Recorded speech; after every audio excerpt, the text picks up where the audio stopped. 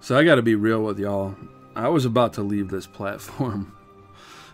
Silent departure was going to be the last video. Because it's just, I don't know, man.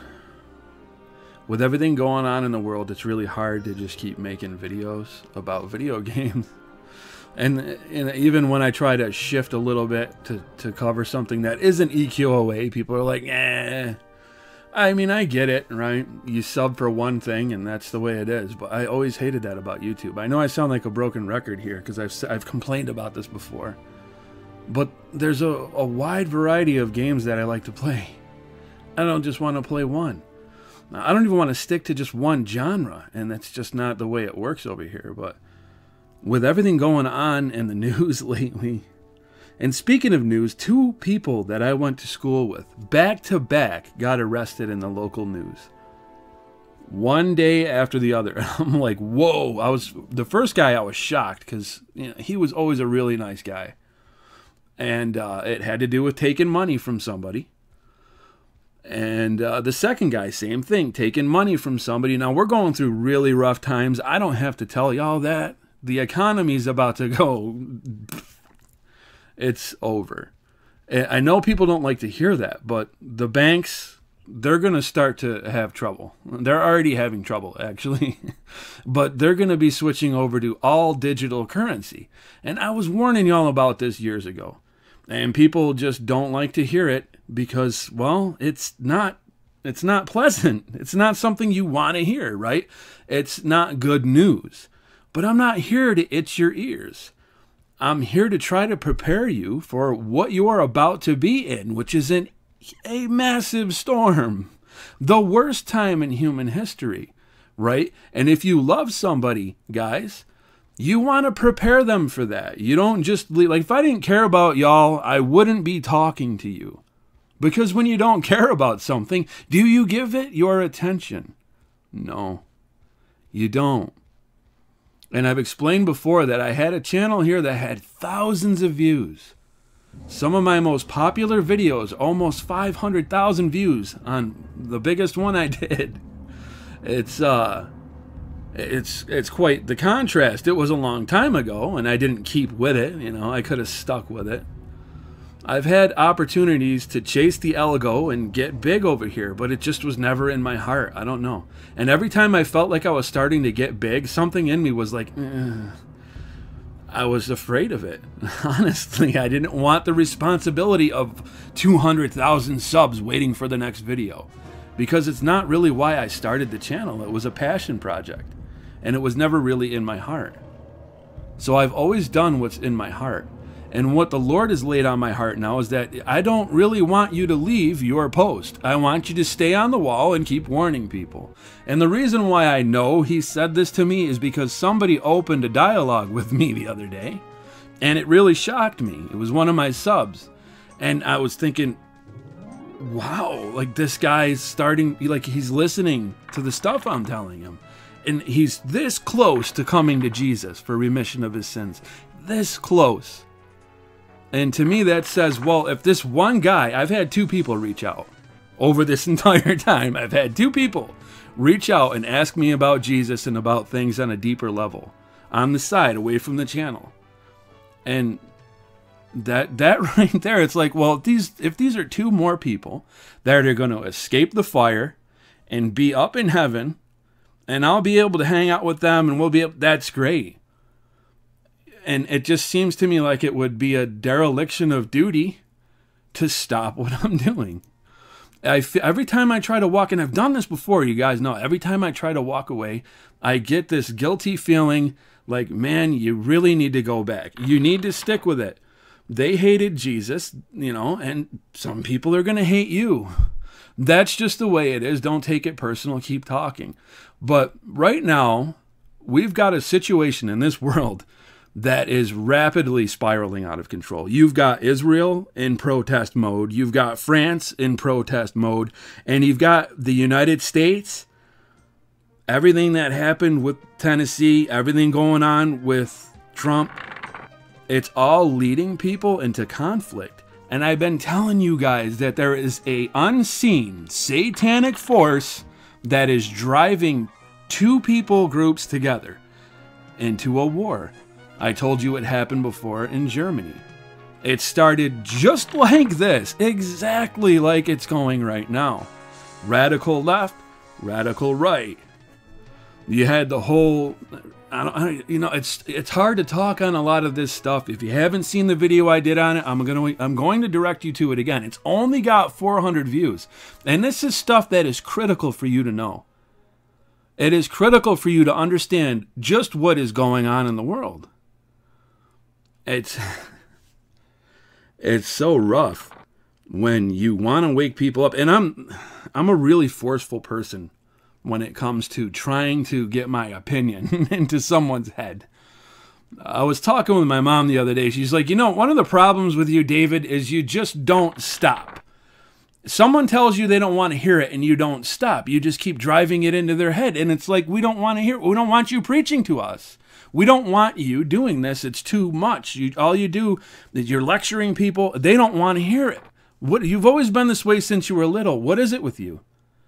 And it made me think, it's like, maybe that's why he saved me. Because he knew I wouldn't stop running my mouth. No matter how rough it got, no matter how close it was to somebody kicking in my door and taking my life, I'm not going to shut up.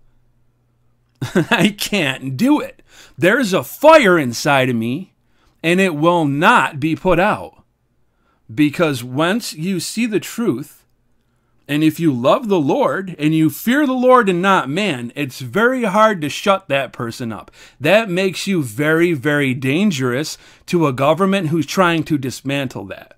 They don't want people like me here. Because we are the stiffest resistance that they have ever come up against. And they know it all throughout history. You want to see what Stalin did to Christians back in the day? A lot of that's not talked about. There's a lot of things that are going to come to light because God reveals these things before the last days. And it's going to make people very, very angry. I'm trying to prepare people for that so that they don't take vengeance into their own hands because God does not favor that. I'm trying to warn people on the left and the right, and it really can wear you down, man, when people are constantly hurling insults at you on both sides. Oh, you're a bigot. You're a homophobe on the left. Ah, you're a Christ cuck. You're just useless on the right. And to both sides, I'm trying to give them the scripture and tell them, look, you're being drawn into this conflict, man. There are people that want this conflict. They get order out of chaos. It is how it works. Well, what are we supposed to do? Just sit on our hands and do nothing? We're not supposed to stop it when they're doing this stuff to kids and they're reading all this filth to kids? Well, no, you're supposed to speak against it, right? And if somebody attacks you, you can defend yourself. But you're not to go out there and start a firing at people. Because now God's not with you anymore. Because why? Because vengeance belongs to him. Things are going to get rough, guys. And I'm not about to abandon this channel now. They might very well shut me down. But they'll never shut my mouth. If they throw me in jail, I'll continue to talk to the people around me in jail. They'd have to put me in isolation. Okay? Because that's just the way it is. I've always been that way. When I believe in something and I know it's right to speak on it, I can't shut my mouth. So there it is. It's just all this stuff. It's so weird that two people I knew back to back in the news for basically the same crime. And I can't even sit there and boast on them or be angry on them because we're all sinful.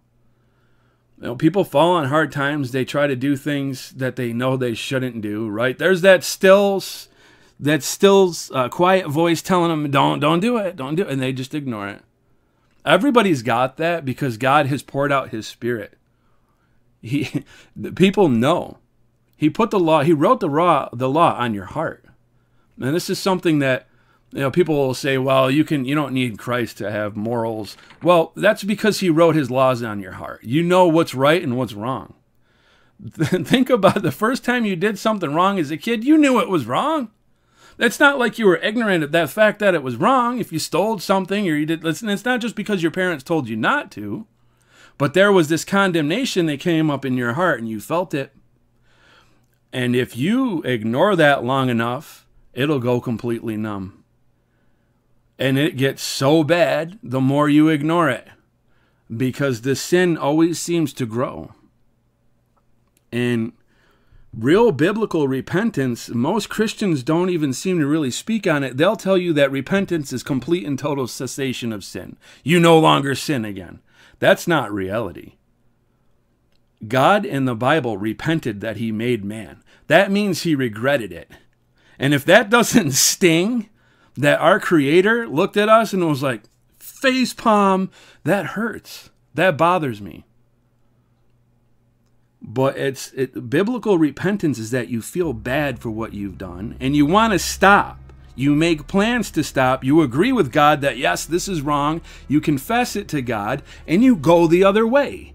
It doesn't mean you're perfect and sinless. And Paul is very clear on this in the scriptures, that the flesh is always doing sinful stuff because flesh, it has sin inside of it. But with the heart and the mind, we serve Christ. We agree with the law. And it's crazy. I hear people talk about how, oh, America's never been Christian, this and that. Okay, well, then where did our laws come from? Do you understand that, like, the first book that was ever put together is the Bible and it had the laws in it? Now, we're not, as Christians, we're not under the law, but that doesn't mean we should break the law. We should do the best we can to abide in it. We're saved by grace through faith. But as you walk with Jesus, he's going to pull you closer and closer, and the things that you're doing are going to feel worse and worse until you don't want to do them anymore. I struggle with sin just like every other man, and if anybody says he's without sin, he is a liar, and the truth is not in him. That means the Spirit of God is not in his temple. It's not there because he hasn't confessed his sin and that he's a sinner. This is the main problem I have with LGBT, and I've been over on the Christianity, quote-unquote Christianity subreddit and got myself banned like 4 times. My account is completely, they're like, get out of here, because I circumvented the ban and just kept going back. Because the stuff I've seen over there, it's like, look, I know you guys are like, you're struggling with your sin, but you don't want to say it's a sin. You don't want to admit that it's a sin. And in fact, you want to be proud about it. And you want to co-opt the flag. You want to co-opt the rainbow, which is a promise to God that he would never flood the earth again.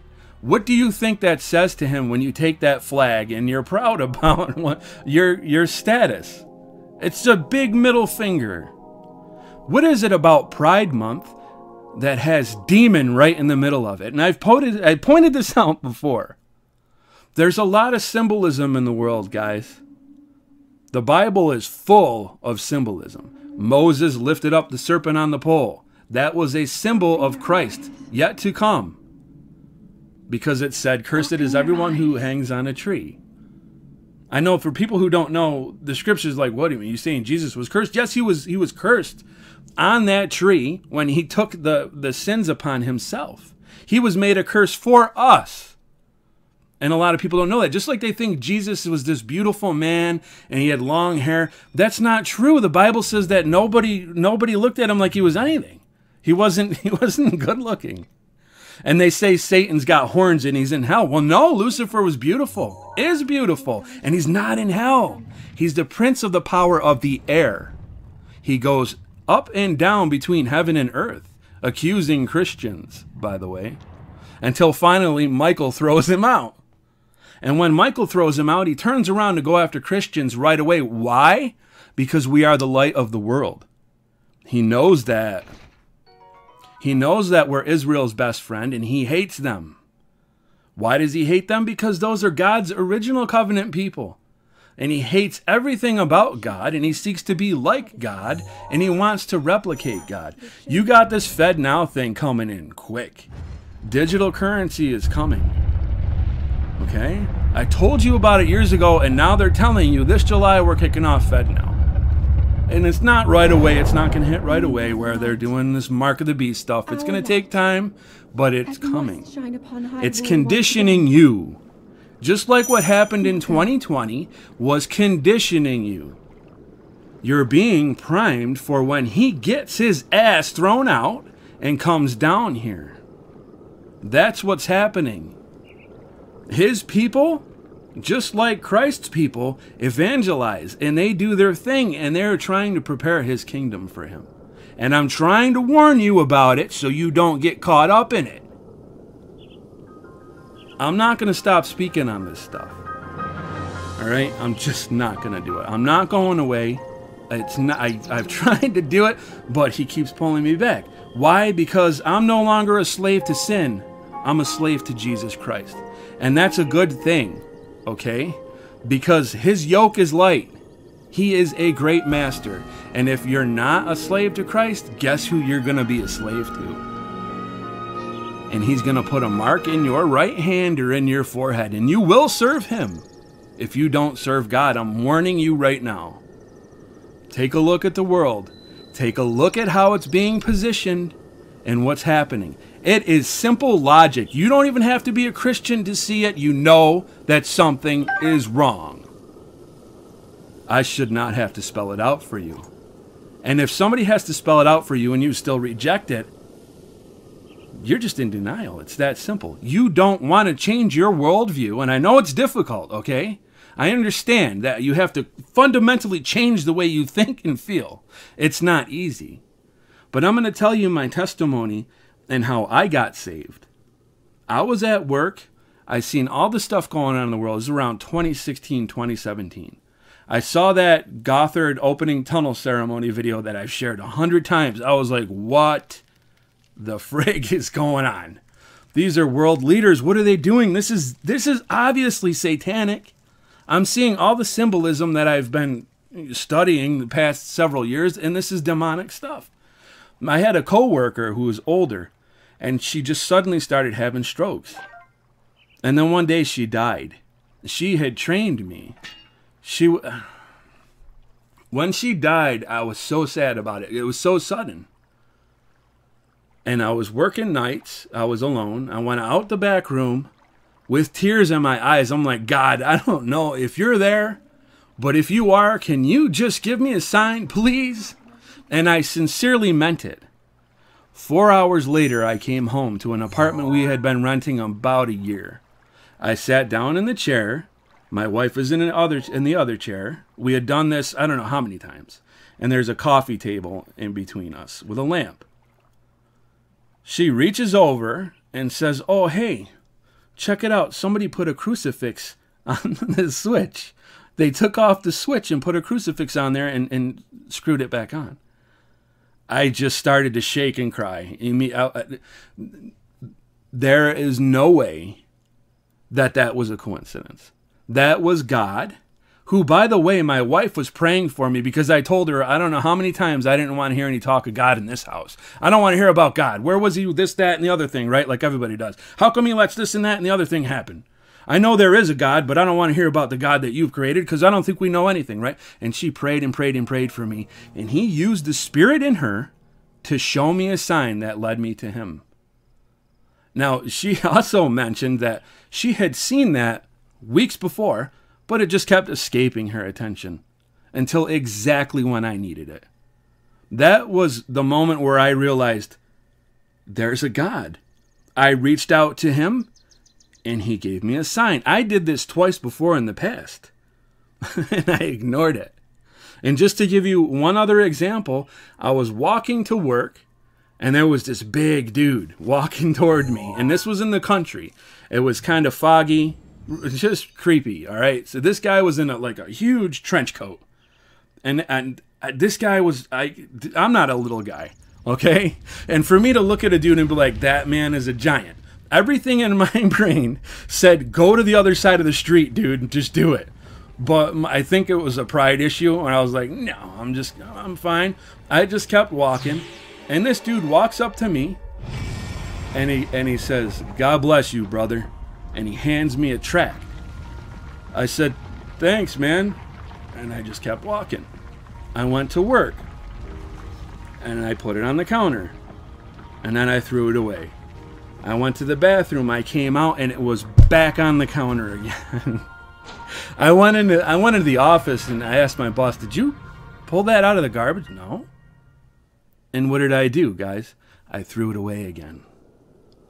I threw it away again. This was years ago. So like 10, 15 years goes by, and then I get this sign. I asked.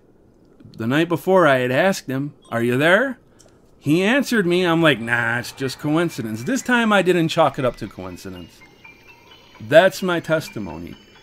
After that, I found Robert Breaker on YouTube. He explained to me what repentance really is. He explained to me that the Christians that I knew my whole life were legalists, and they were some of the nastiest people.